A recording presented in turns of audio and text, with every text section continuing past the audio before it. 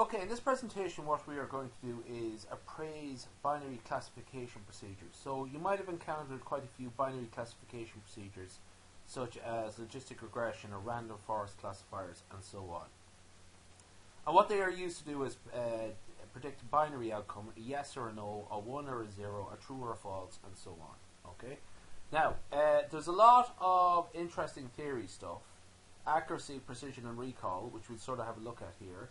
There's F measures, which is a sort of combination of the two, and then there's things like specificity and sensitivity. Now, we won't get into too much detail, but there is a really good Wikipedia article on that. Okay. So what I'm going to do actually is I'm not going to use a real-life data set. I'm going to use an artificially generated data set, where I'm just going to pick randomly generate 10,000 cases. Okay, and I'm going to sort of assign a small proportion of them the value 1 and the rest of them 0. So I'm going to just use NumPy for this, import NumPy as NP, generate two arrays, single dimensional arrays, np.zeros, just 10,000 for in both cases.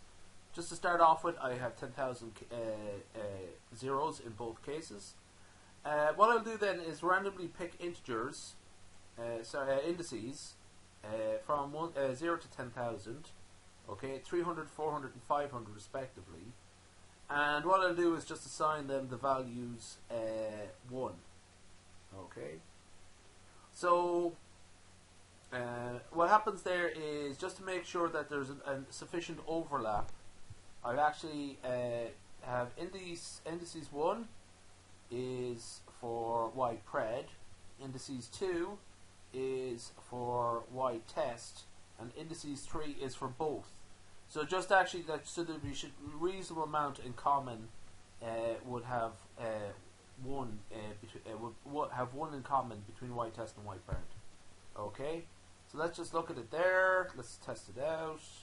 So we have 858 cases in y test where the outcome is 1, and presumably about 9,142 where the answer number is 0, okay, and 774, okay. So what I'm going to do here is calculate the accuracy score. How many did we get right? Okay. So we simply get 0.939, okay. That is the accuracy score for our classification procedure. Very simplistic though. I mean, it's just actually how we haven't really performed a procedure, but we got an accuracy score, and really we don't know how to interpret it. So it's sort of not completely useless, but we need to know more than that. So this is where we bring in the confusion matrix. Now this actually sort of encapsulates our data. Okay. So what we're going to do here is we have this is our y test, y pred, and a confusion matrix. Okay, a little bit confusing there. That I think I picked out at least 300 of those. I might have made a little mistake somewhere, but anyway, it doesn't matter. It actually looks like a fairly plausible. There's a little mistake there somewhere, but that actually looks like a fairly plausible confusion matrix. So I'm just going to keep going with it. Okay, so this is the, by the way, y test, then y pred. Okay, the observed values, then the predicted values. So these are our observed zeros, and that's our observed ones, and so that is where we get that 0.939. Essentially, out of the 10,000 cases, we got the 9,390 of them correct, and it's actually that number is the sum of that number there, 8879, and this number here, 511. Okay. Now, so we got this wrong. This is false positives, the number of false positives, and this is the number of false negatives. Okay. So that's a bit of a problem. Okay. So out of this is 858 observed positive cases. We only correctly identified 511. That's not particularly amazing. Okay.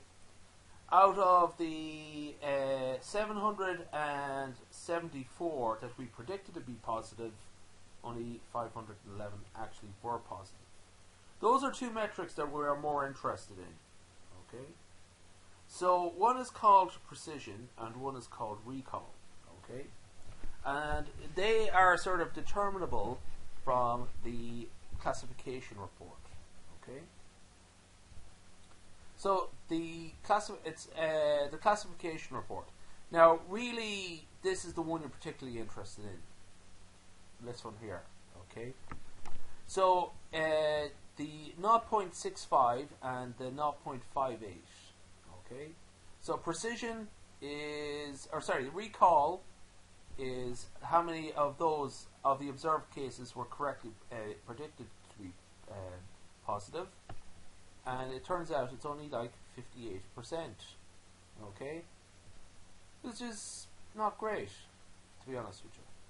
It's not bad, but it's not great. Okay, out of the predicted cases, only 65%, like 511 out of 774, only 511 of them were correct, so that's about 0.65. Actually, if you chase it up, the numbers will be a little bit different from that, or well, they might be, well, that's rounded to two decimal places anyway. Okay, so so essentially what I'm going to do there, so essentially what happens here is the F measure is the aggregation of the two. Okay, so it's a way of combining these two measures. It's into one metric. It's called the a harmonic mean.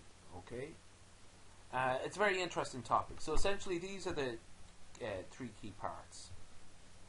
Okay, now the support is, I'm not that fussed about it, to be honest with you. Okay, I'll leave that for another time. So those are the key things. Okay. So now what we're going to do is import a precision recall curve. Okay, and this is essentially what we're going to do. Here is we are going to calculate the precisions, the recalls, and so on. And that's it. Actually, do you know what? That is probably just going a little bit too far for what we need right now. I think really precision, recall, and F measures are all I really needed to get done in this video. So I'll leave it there.